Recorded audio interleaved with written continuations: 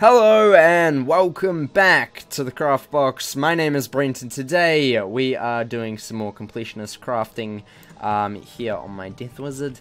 Haka, hello. What do you have for us today? Oh, you have the Lord of Death's bitter hand with the triangle the socket, sure thing. We just need some perfect onyx and we're fine. Ho ho. So I'm going to quickly get that. Well, on screen right now are all of the things you should need. I don't know what that voice was. I don't know. I'm sorry. But yeah, all of the things you need, all of the requirements you have to have fulfilled to be able to craft this. Let's head over to Celestia. So that's fun. Quite a lot of stuff. As I said last time, the last episode, which was the base deck for the death stuff.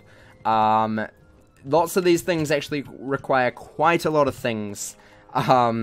So yeah, how much do we need? I usually have everything I needed to start with, but I don't. 25 perfect onyx, okay, that's easy peasy.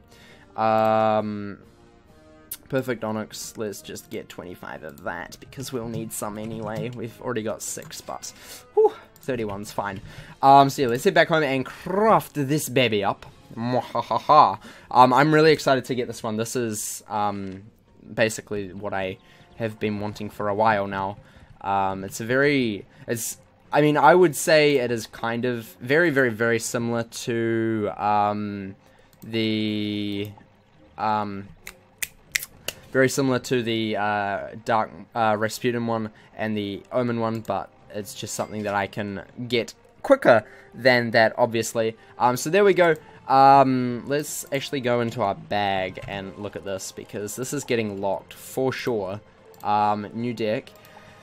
64 max spells, 7 max copies, which means you can have 7 of any spell in there.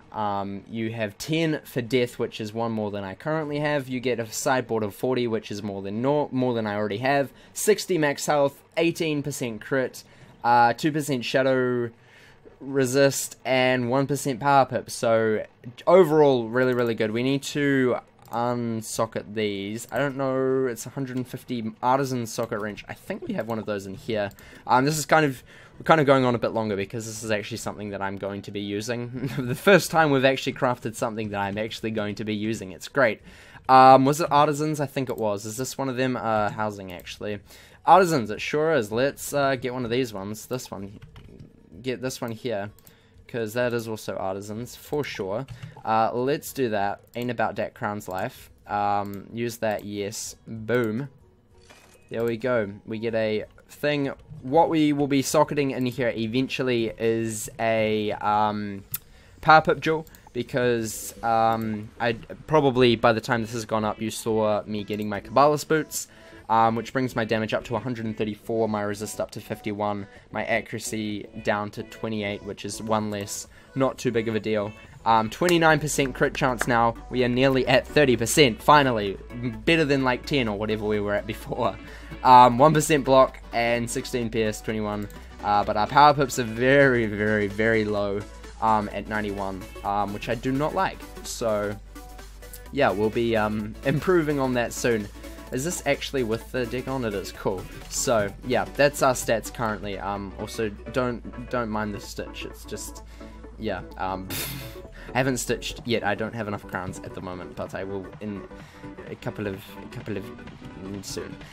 So yeah, don't worry about that. Anyway, thank you for watching. Remember to like and subscribe. If you're already subscribed, press the wee little bell so you know exactly when I post another video. And remember, craft outside the box.